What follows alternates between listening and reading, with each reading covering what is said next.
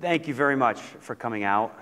It's been a distinct pleasure of mine to be asked to come here and talk about something that we've become passionate about over the last several years. I had a wonderful day speaking to some students, meeting some faculty members. This is a beautiful campus. I live right down the street. I'm ashamed to say I've never been here before, so hopefully this isn't my last time. So today, again, reinvent the toilet. How many people have a toilet in their house? How many people think it needs to be reinvented? Some people say yes. I didn't think so 5 years ago. I thought when I flushed it, things just went away. So real quick, I want to touch on what RTI is and what we do at RTI. So RTI, Research Triangle Institute, we're right down the street. We're centered in RTP. We're the second largest not-for-profit research institute in the country. Our goal is to improve the human condition. We have multidisciplinary expertises that allow us to attack problems at different angles, whether it's engineering, social science, international governance. So if you look at RTI in terms of staff, we're close to 5,000 people. We have a worldwide footprint, which makes us quite diverse and able to utilize our expertise in underdeveloped worlds. We have 80 offices throughout the world. We're heavy in Southeast Asia and Africa. We do a lot of different types of research. So if you look at some of the things that we're involved in, we do a lot of things within the health, education, international development, energy research, environmental sciences, social and justice policy, innovation, food security, food and ag. So we do quite a bit of things under one umbrella. Some of the services and capabilities that we look at, we can deliver independent, objective and scientifically rigorous research development. And by doing so, we do a lot of survey and data collections.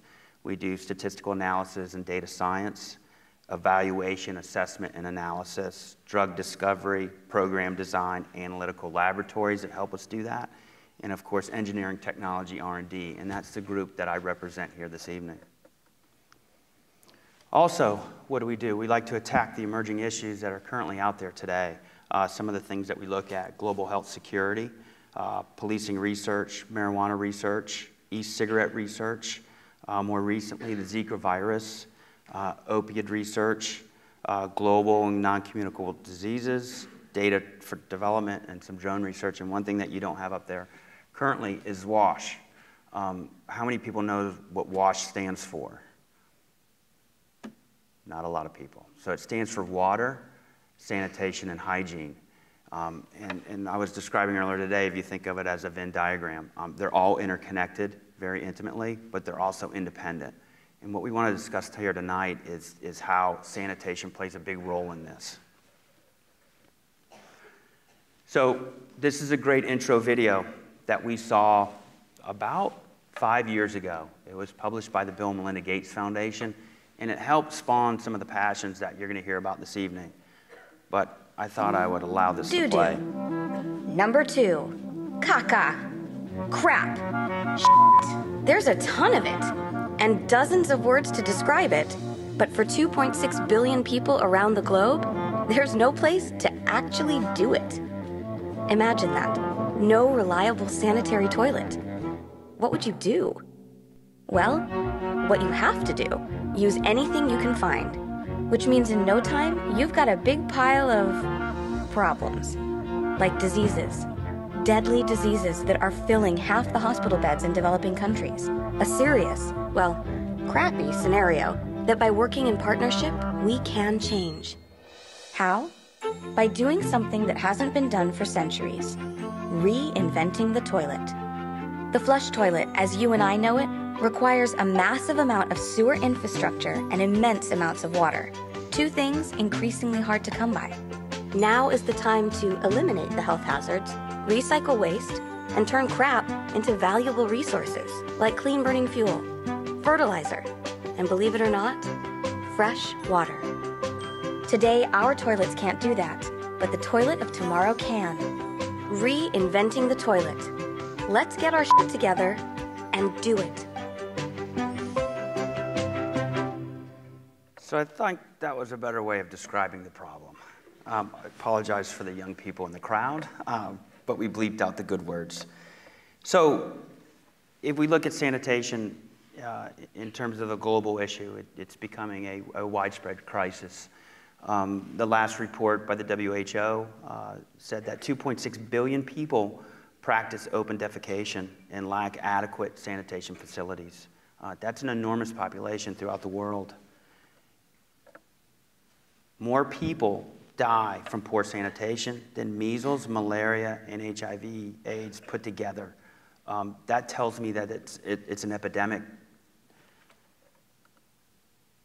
And then an additional 2.1 billion people live in our urban residents and use facilities that do not safely dispose of human waste. You see a couple pictures here on the right-hand side of your screen. That's real-world pictures that were taken by the team. That is a toilet up here on this pedestal. This is where they're using the restroom. If I can get the... and then this is below is basically a fecal stream. This is where people have pipes of sewage, raw sewage, dumping into their water source.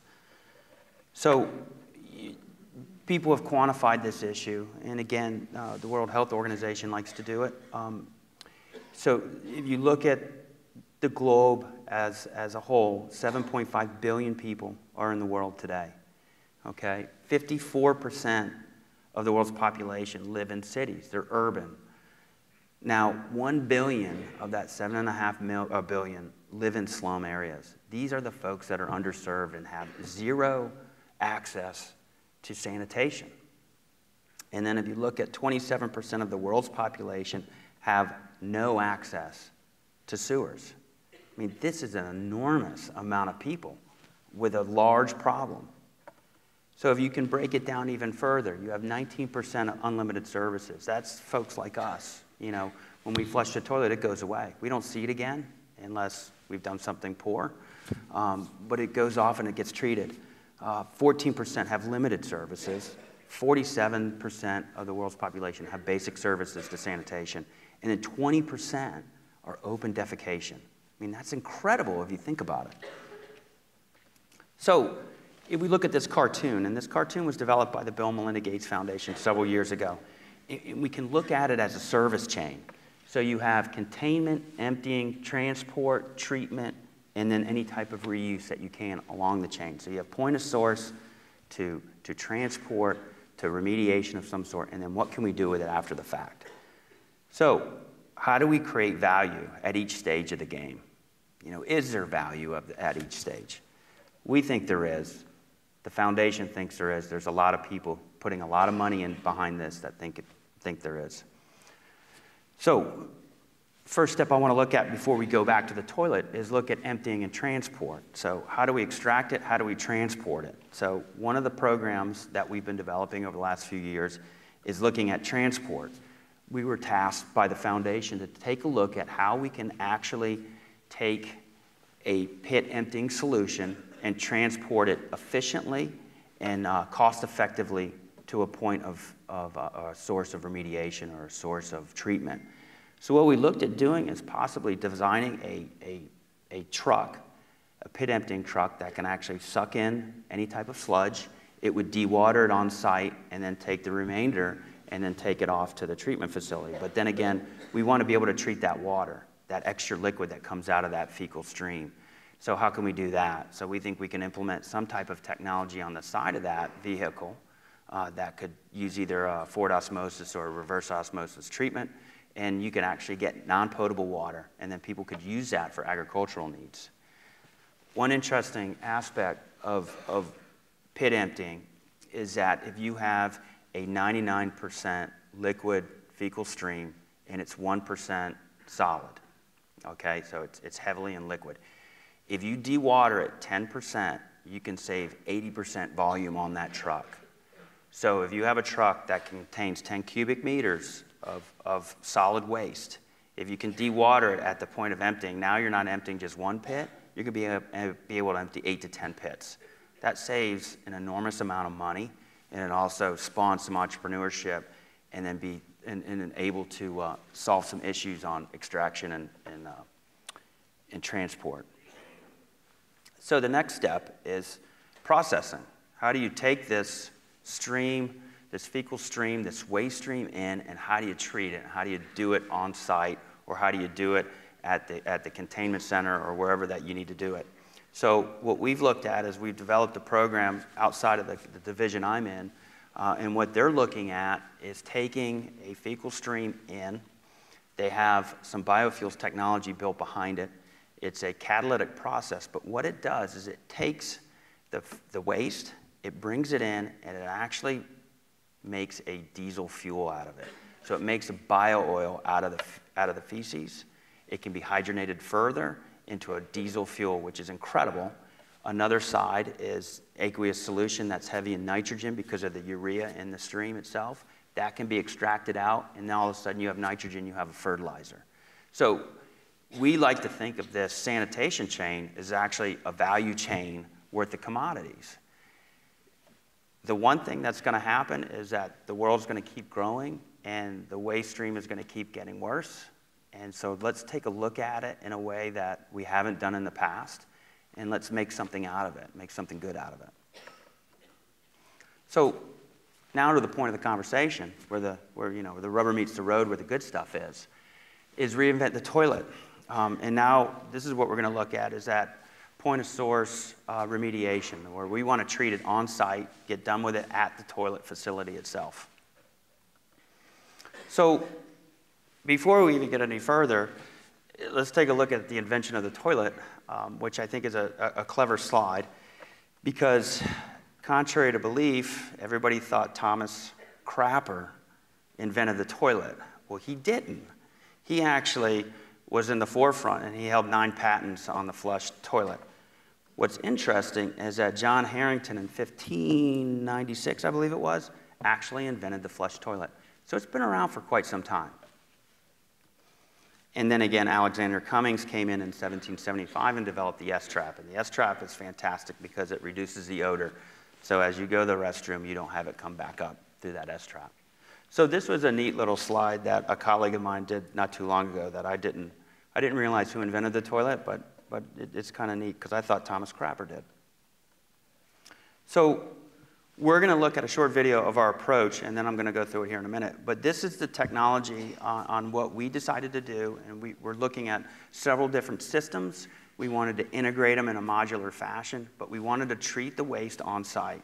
So this gives you a nice little overview of what we're doing today, currently, and then we're going to backstep a little bit and take a look at some technologies we evaluated, and then why it's important to engage into a community itself.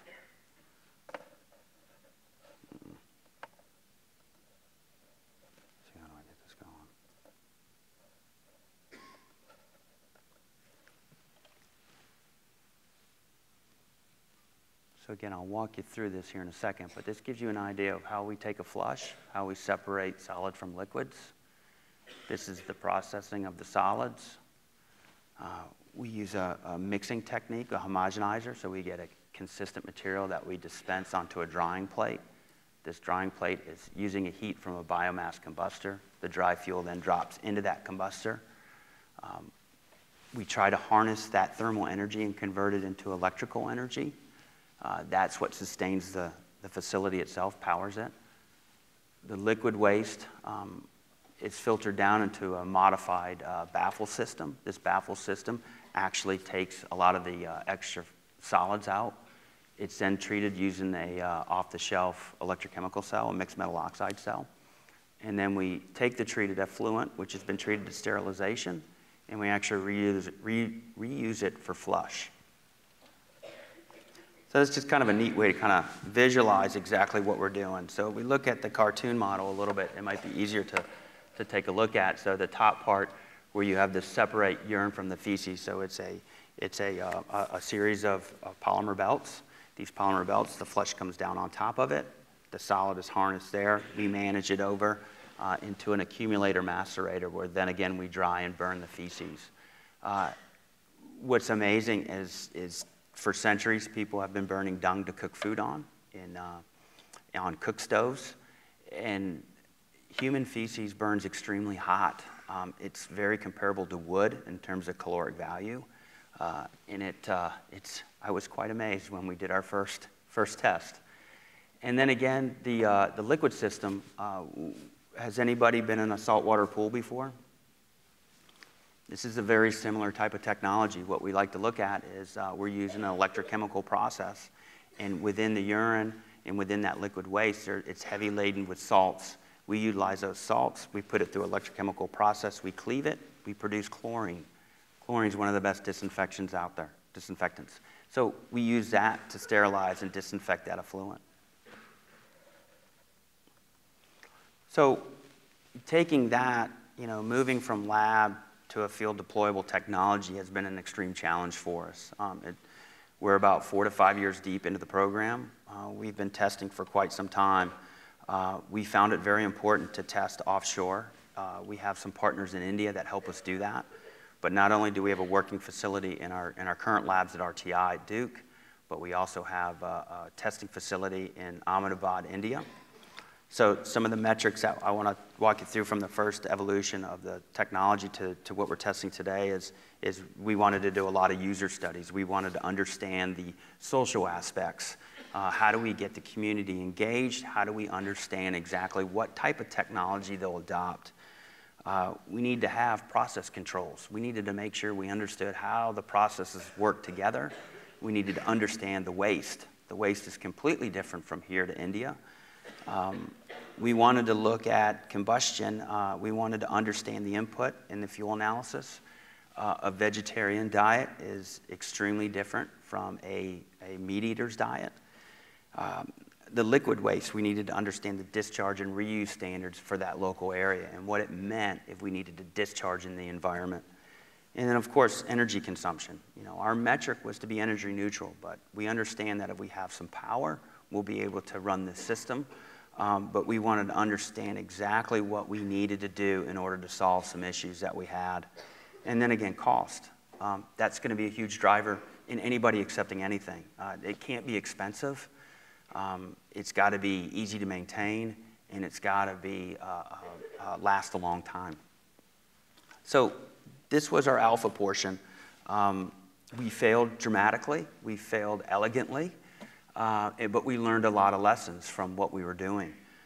So the next rev was beta, and we utilized, again, in the lab, going to the field, we learned a lot. We upped our usage. We went to daily processing, and we wanted to treat all the waste that came in. We developed some fully automated controls, so we are allowed to be a little bit more autonomous than before, so we could take a step back, let the users interact with the technology, let the technology do its job, and then we would intervene when necessary. Again, look at combustion. We needed to integrate a combustion as a subsystem as a whole, so now we're working with a complete system. The liquid, we wanted to leverage some technologies to understand for reuse applications. We struggled quite a bit, which we'll talk about in a minute, with color and turbidity. Nobody wants to go to the restroom when they look down in a bowl and it's brown water and it doesn't smell good. I mean, I think that's, everybody would would agree with that. We needed to improve the energy efficiency. And then again, we wanted to stress test more. When you develop a product, you want to be able to put it through its paces. You want to understand where it fails so you can make it better. And then again, more recently, we're deploying more field testing units to where we can actually understand another demographic. We're deploying one in Coimbatore, India, at a facility that is all women, at a women's dorm. And then again, we're going to the slums of Durban. So broken down into systems, we have a liquid system, and then we have a solid system. And this is, we can read that pretty good. This is the evolution of what we looked at and how we derived to where we are today. We started out with an idea. That idea was to do an electrochemical process, and let's treat some waste. So we looked at a surrogate. We looked at urine that was spiked with E. coli. That tended to be real easy. We felt fairly confident going into the next rev, the next type of steps of testing, that we would be extremely successful. Well, that wasn't the case. As soon as we added poop to the equation, we got a rude awakening. And what that was a litany of issues that we really had to track down, and disinfection became much harder. but we learned a lot. The next step was actually to take this system, make it more automated. We wanted to make sure that our output was sterilized. We wanted to make sure people were safe. And then what we've done now is we've actually increased the usage of the electrochemical cell to make sure that we're hitting it with a hammer. And again, we're going to talk about some hybrid approaches that we did to kind of think things through and make things a little bit better. So as I mentioned, model wastewater was easy to disinfect. And what this represents here is the kill ratio, the log of the kill ratio as it relates to the energy per liter to disinfect. And the yellow dots represent our model wastewater. And it was very easy to disinfect and had very low energy. So we felt really confident that this was a viable solution. But as soon as we went to fecal contaminated, man, it significantly increased the energy to require for disinfection. And that's where you see the orange dots here.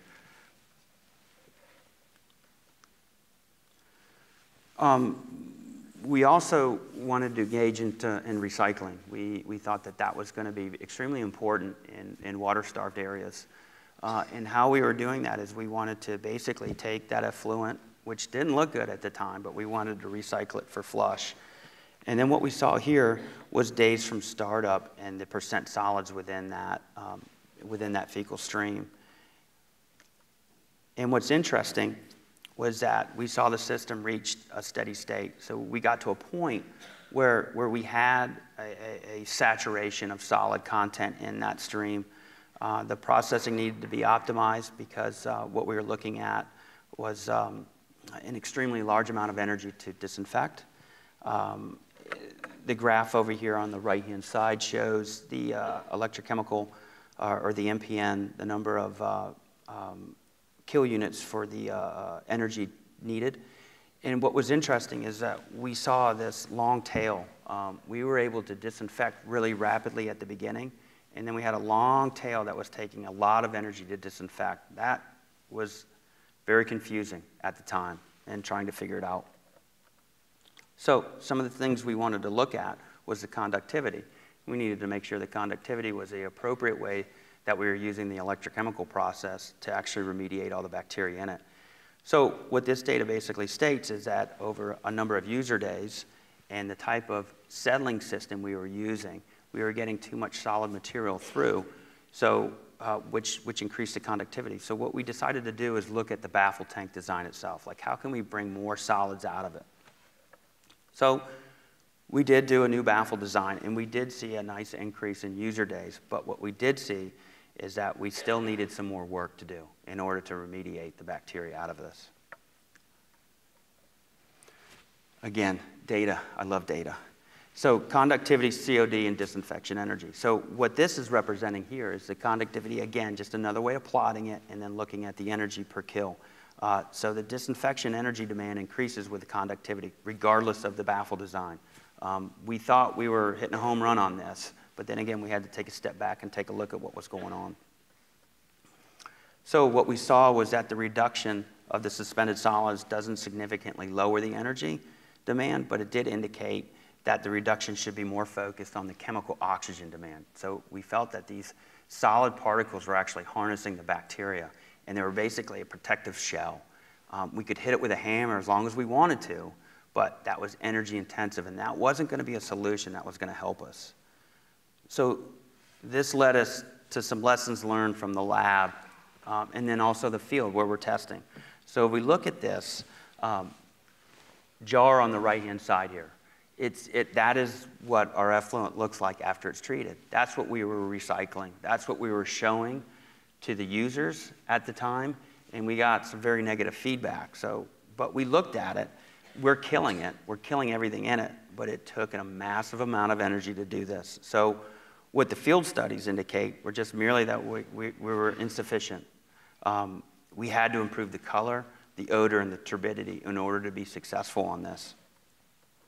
So some of the things we did is we just upped the energy. We say, okay, we're going to polish this liquid as long as we can. We were able to do so, the electrochemical process, but we didn't feel that this was a solution that was going to be viable for what we wanted to look at. So from there, we decided to take a more hybrid approach. And the hybrid approach is let's take a look at things that are developed for other purposes, for other industries, anywhere we can pick a technology from and try to integrate it with this solution. And what we looked at was granulated activated carbon. If anybody has a Brita water filter in their fridge, I don't know if anybody has that anymore, but it's the same thing. It's the exact same thing. So what you see here is just a lab-developed system. The long cylinder here in the dark material is the activated carbon. We would run our effluent, trickle it through this thing, and what we saw was that not only did we have a massive reduction in color, but we also had a massive reduction in COD. That's going to help us. That's going to help us figure out where we want to go and how we want to treat. So this was an interesting way of plotting the numbers and looking at exactly what we're doing. So the first column looks at the automation of a specific year. We're looking at the energy that it takes to kill during electrochemical process. The COD, turbidity, and color numbers, quite high, would not pass any type of discharge standards. We looked at the settling tank redesign. So we're pulling out some solid material before treatment. What we saw was a little bit of reduction in almost everything, a significant reduction in turbidity, so that was going to help out quite a bit. But when we implemented a hybrid solution before we did the treatment, before we decided to do the electrochemical process, we wanted to pull out anything we could beforehand. What we see is almost a half, 50% reduction from the original approach in energy. That's a big check mark. The COD was dramatically reduced, so we're getting there. The turbidity was getting close to where it was clear, so we're getting excited about that. And then these are the colors of the effluent that you see at the very bottom. And then again, the color, still a little bit turbid, but we're living with it. So the next step was actually to put one pre and post process. And what we see here is that the numbers are getting much better. Again, we don't have a lot of data to support what we're showing, but the trend is going in the correct direction. So we have a massive reduction in COD. The turbidity is close to clear. And then again, the color is also very good too. So this is really exciting for us because not only are we able to potentially discharge this effluent, we're not going to hurt the environment, we're not going to reinfect anything, and we just want to make sure that the end user will be comfortable using the technology. So again, this gives you a little bit more detail in exactly what we're doing, a little bit better pictures, I think. So we have this hybrid approach. We're utilizing the electrochemical and also the granulated active carbon. It enables this treatment both hygienic and user acceptable levels. What's great is that it looks, but it smells fantastic. It smells like chlorinated water. So we're very excited about that. And again, you see the reduction in energy. So before we were looking at 100 to 50 to 100 kilojoules. If we wanted to polish it, which is the middle vial in the center, we're polishing an electrochemical only. That took a very long time to get to it and in a massive amount of energy. But just implementing a hybrid approach that makes things a little bit easier, we've reduced that energy well under half of what we were doing before. So this was really exciting for the group. And again, I can't stress enough how important it is to test offshore or wherever you plan on implementing the technology. Our testing site at CEP University in Ahmedabad, this is some of the data that we have here. So we implemented both systems, both pre-process and post-process. And what's really nice is that we've gotten very good feedback from the users in terms of what that liquid looks like when they go in and use the restroom. So just some summary from the liquid system. Steady state parameters were well defined, the conductivity, total solids, and total suspended solids. The disinfection energy demand increases with increased conductivity and the chemical oxygen demand. Again, these are just metrics that we found to be extremely important to what we were doing. As the effluent becomes more concentrated, the emergence of a long tail seems to be the energy hog. So we found that this long tail was the big issue that we had. And then so reducing these suspended particles improved not only the appearance, but it does not affect the disinfection energy. But what we did find was that when we reduced the COD, we found an enormous energy savings on that. So moving forward, as we develop more technologies for this system, what we want to do is focus on not only the dissolved components within our system, but we want to start thinking more of hybrid approaches. We want to take a look at exactly what's out there, and that's been the focus of our program officer, the foundation, any of the funding agencies that's been involved, is how can you find the Lego approach, a modular system that can benefit from multiple things being interacting together. So real quickly, we'll move on to the solid side, the meat and potatoes of the system itself. So integrating this was even more of a challenge. The liquid was well ahead of the game. Solid system, poop, I've said it multiple times today. I'm a material scientist. I've never read about a material like this in a book. You can't dry it, it sticks. It's an incredible material to work with. So if we look at the drying system itself, and you see some CAD renderings of what exactly we're doing from the solid liquid separator to the accumulator macerator, and then the drying and combustion unit, we felt in order to be successful, we needed to automate the system. We needed to make sure that it worked efficiently and properly. The drying dynamics, we needed to understand how you can dry feces. And there's multiple ways: conduction, convection. There's a lot of theories behind that. And then the combustor. We felt that that was the heart of the system. We needed to figure out how to burn poop. And that has been probably the easier of the challenge, which is incredible also. So some of the challenges that we've looked at to date was reliable ignition. How dry does it have to be in order you get a flame? Fuel metering. How can you meter the fuel at an approximate rate to get the temperatures that you need, but also to sustain the system? And then, of course, thermal losses. We have a ton of thermal losses within the system. We need to understand exactly how we're capturing any thermal energy and then converting it. And then again, odor. Odor will be a big issue. It stinks. I mean, poop stinks. So we have a hard time trying to figure out exactly how we can remediate odor within the system itself.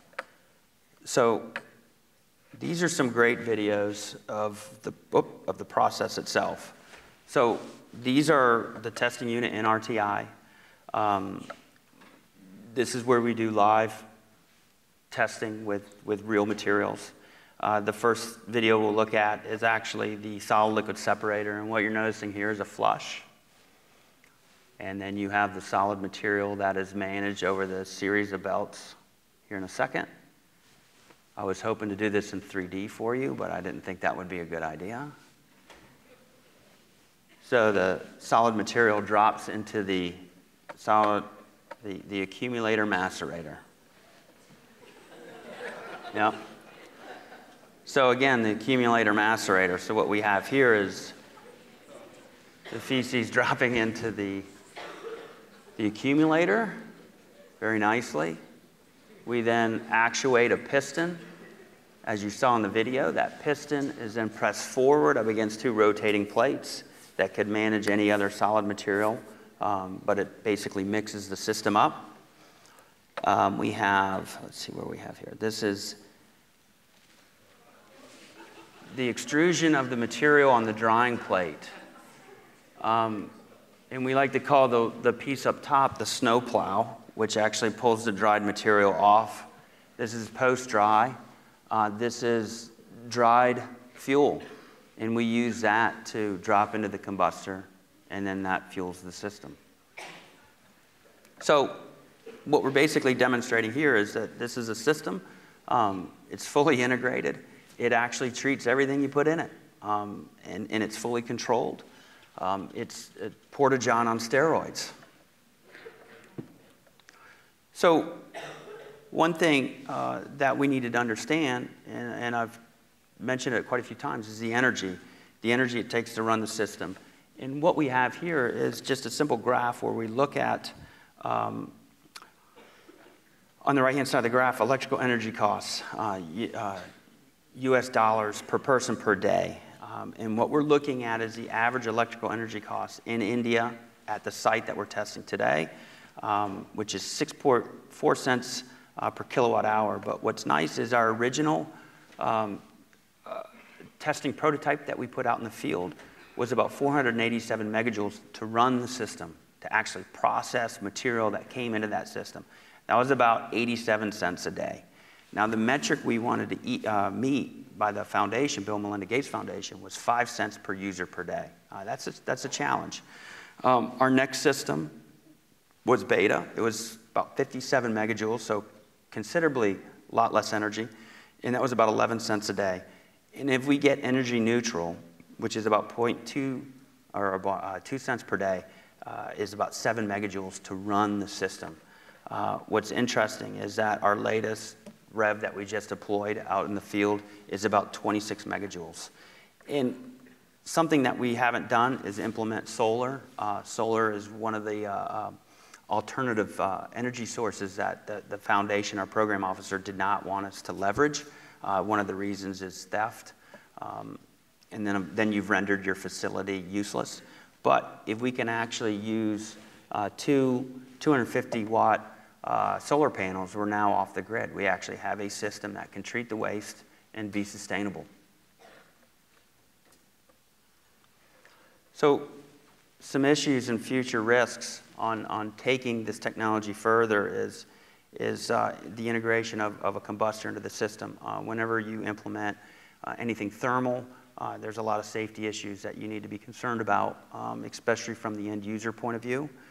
We need to optimize how we actually feed this combustor. We need to evaluate emissions. We want to make sure that we're not emitting any VOCs or harmful toxins into the atmosphere, not only for environmental, but also the health of the community. We need to evaluate and control any leaks that cause us to lose thermal energy. And of course, we need to insulate it better. And then we need to look at mass balance and how do we define mass balance. So how do we make sure that the system gets the fuel it needs to sustain it? We're not quite sure how to attack that.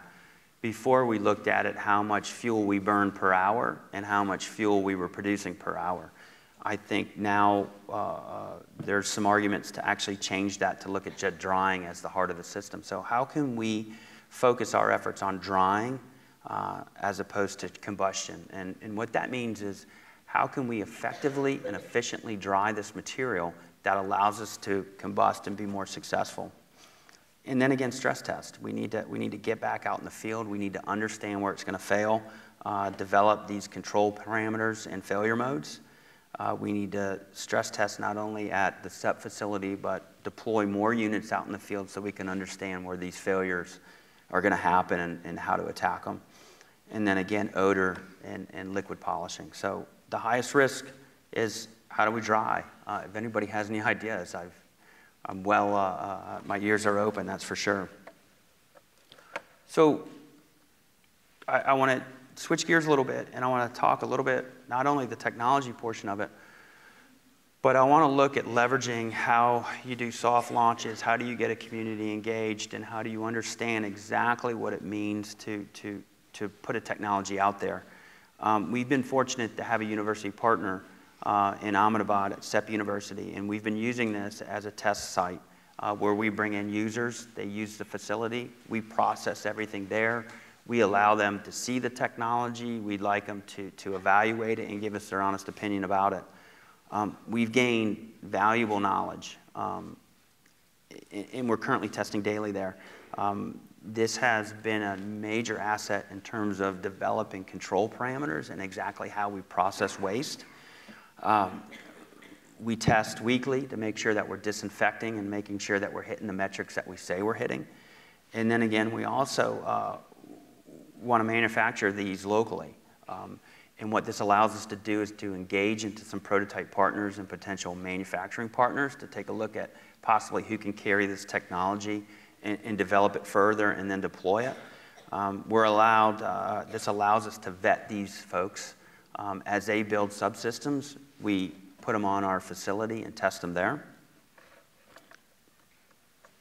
So some of the lessons learned, which has been crazy, how we found out and how we react to it.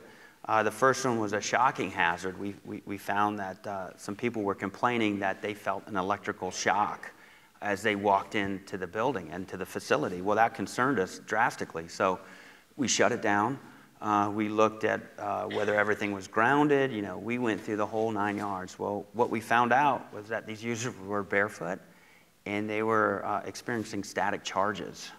So it really wasn't a shocking hazard. They were just, as you pull a sweater off and you get shocked, that's what was happening. But again, it caused for concern.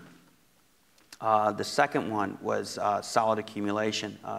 We found that as we had an influx of users, we had basically we overflowed. And it made us go back and think about how we're engineering and how we need to size things differently and how we need to process differently. Next was the solid liquid separator. And what you see here is the cartridge being pulled out. We had belt failures, and we were failing more often than we should have. There were a lot of ideas and theories that walked around on this. We looked at the potential of larvae eating the polymer belts within the system itself. But what we found was anytime we had a high-level visitor come to our facility, the technicians who were supporting us at it would use a cleaning solution that was 14.5 weight to volume percent hydrochloric acid. When you dump that into water, you actually get a plume of chlorine gas. So the people we talked to would say, oh yeah, we use it once a month and then we leave the house for a day. So this was actually degrading our belts, and it took us 8 months to figure this out.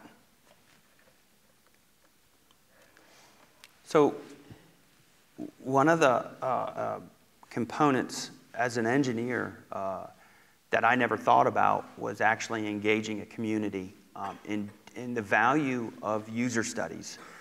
Some of the discussions we had today in some of the classes were looking at global health and public policy. I have learned quite a bit from this, mainly because as an engineer you feel like you can build anything. But if the people will not use it, you've built a big, expensive paperweight. So one of our colleagues on the team, or the co-PI on the program itself, is a social scientist, and he's built a career around technology adoption in underdeveloped worlds. And it's been eye-opening and enlightening. And what you see here is some of the metrics that he's done. You know, he's carried out household surveys where they actually worked with an NGO partner within the communities there, and they went out and they talked. They engaged with them. They showed them pictures. They showed them videos. They said, hey, this is what we want to bring to your community. What will happen? You know, will you engage in it with us, and will you help us figure out these solutions? So again, these low-income households were selected randomly, and the goal was to understand sanitation practices and preferences and how the users evaluate the features of this specific system that we were looking at. Again, they did some focus group discussions where they brought in a whole bunch of folks at the prototype site itself, not only in Baroda, but also in Ahmedabad. And what this allowed the folks to do was actually to come in contact with the processing unit itself. So they were actually seeing solid liquid separator. They were seeing how we were drying. They were seeing how we were combusting. But they were also seeing how we were treating the effluent. And then again, we took that user feedback at the prototype. So as people were utilizing the system, as they were going into the system, as they came out, we offered them the opportunity to give us candid remarks at exactly what they thought. So some of the key takeaways, especially on water reuse, that was the big driving force behind what we wanted to do, was that the water access at the toilet is a driver for the use. It needs to have water access. The water conservation is valued, especially in water-stressed communities. The water reuse is very viable, but it's not a showstopper, which is interesting to us, but these were environments that weren't really water-starved itself.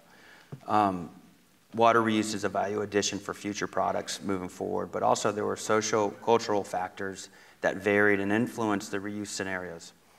For instance, the Muslim community compared to the Hindi community in Ahmedabad. The Muslim community, and I should classify the paper world and the non-paper world. So these are washers as opposed to wipers. From there, if they got any effluent or treated liquid on their hands and they knew it came from somebody's other's body, they would go to temple. So that was unacceptable for them to use it for hand wash, but they were okay with body wash and flush reuse. So you get to a point where you have to be cognizant exactly what the community needs and then design to that community wants. So to carry on some lessons for our further technology development is appearance, color, odor has been the sole focus of how we're going to do things. The presence of the chlorine smell in the flush water is viewed as positive because when people smell that, they think of sterilization. And then steps for further polishing, which is which I showed earlier, is a hybrid approach to improve the clarity and improve the metrics of that reuse water. So that helped us understand what we were doing. You know, how can we make the technology better? And we couldn't have done it without a whole bunch of partners. And this is just a list of the primary partners that we've used on this specific project, but there's a multitude others. And we engage with a lot of partners like SEWA in the Self-Employed Women's Association in India. I think they're the largest one in the world, in India and Pakistan. They've been absolutely wonderful for us to understand the community engagement. But then again, you have to, you know, you put a team together, but you want to make sure that team can solve the problem. We knew that we didn't have all the answers. We knew that we had to go out and find people to help us find the answers. And this is just a small segment of who we've engaged for this program. So that carries on to the next discussion, which is great because about 3 years ago, we got engaged with the Department of Defense and the US military. And this is a short video that shows what we're doing with them right now.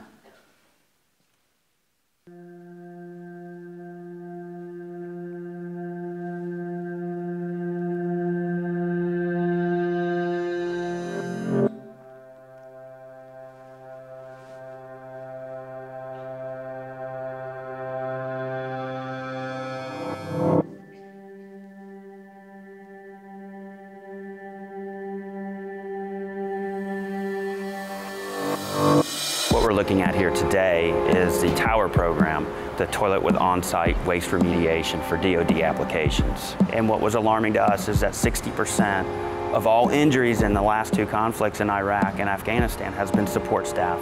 This support staff has been trucking in water, trucking out waste, trucking in fuel. All these parameters or all these commodities that were being brought in were to sustain a forward operating base.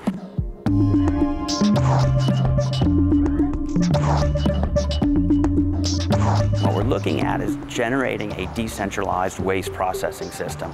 So we're actually taking the waste from a flush, we're separating the liquid from the solid, we're treating the liquid to disinfection or sterilization, and then we're drying the solid and then combusting it. We have a dryer and combustor system. The combustor burns the dried feces to provide the heat for the dryer. So it's kind of a closed loop there. And then hopefully using that thermal energy that we use as a combustion and then translating that into energy.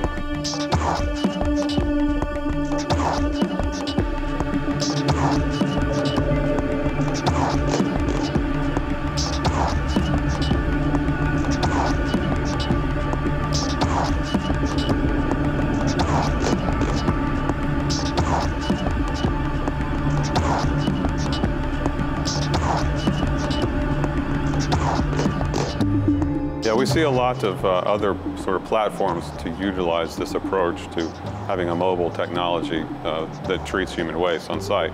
So one certainly is for emergency response, disaster settings after a tornado or a flood or a hurricane, having something that could come in where people are, where they may have lost what they had, or they're being resettled into a new site that has no types of infrastructure.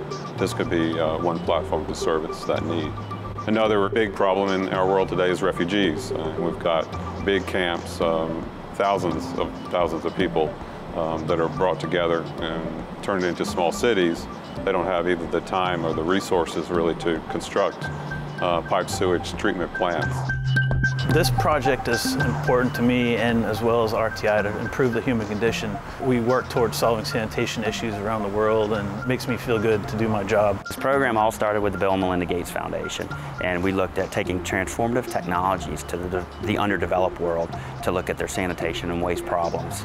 At that time, about 3 or 4 years ago, we partnered up with NATIC, the Soldier Welfare Division there, working with their research scientists and looking at taking those technologies and translating them over to DoD applications. The way we have treated it in the past is not very smart. It's a big use of energy.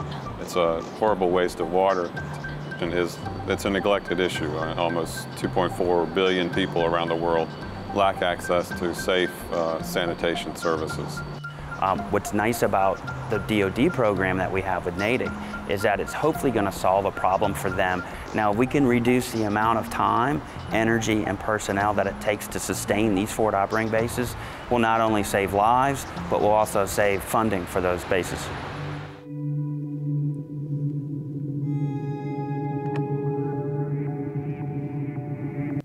So that's been an important partner of ours as well as with the foundation. So not only does that show you applications in the underdeveloped world, but it also shows you applications in the developed world.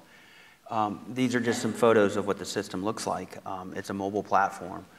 It's almost the exact same technology with some different material selections for corrosion purposes. But what the military has done more recently is they're looking at decentralized as opposed to centralized, where they would truck it out and then process it somewhere else. What they want to be able to do is bring in a solution that can be quickly adapted and remediate any waste from that base camp itself. This is what I call leveraging funding. It's nice because you can develop a program, another program can come on, develop technologies very similar, but also help you take that technology and make it more aggressive and further it down the line a lot quicker. So this has been a really good partnership with them. And as you heard my colleague speaking there, there's a lot more applications out there that we feel that this is viable for. Some of the recent natural disasters in the US, down in Houston, and then even in Puerto Rico, boy, they could have used something like this very quickly. And this is something that can be deployed along with some water treatment facilities. So to finish up, there's a lot of opportunities here to collaborate that we envision is, you know, what is the impact of decentralizing a waste treatment on the energy-water nexus in developing countries? Well, first thing we got to understand is this going to affect climate change? We don't know because this is all novel. You know, what is the impact of the off-the-grid sanitation solutions on the local power grid in terms of if we need to pull a lot of energy out of that grid, what does that actually do to that community? And then again, what's the impact on combustion-based fecal waste processing on the atmospheric quality? You know, what are we putting out in the air? Are we doing something harmful to the atmosphere?